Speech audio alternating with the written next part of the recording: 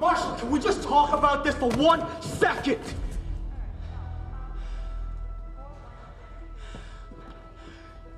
You rescued her.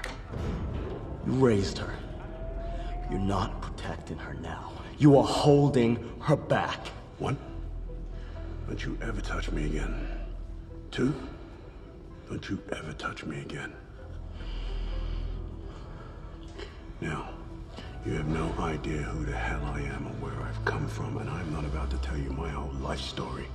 All I need to be to you and everybody on this dome is a fixed point. The last man standing. I do not need your sympathy or your admiration. All I need is your compliance and your fighting skills. And if I can't get that, then you can go back to the wall that I found you crawling on. Do I make myself clear?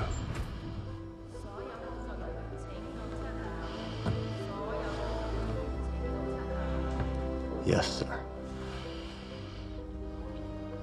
Good.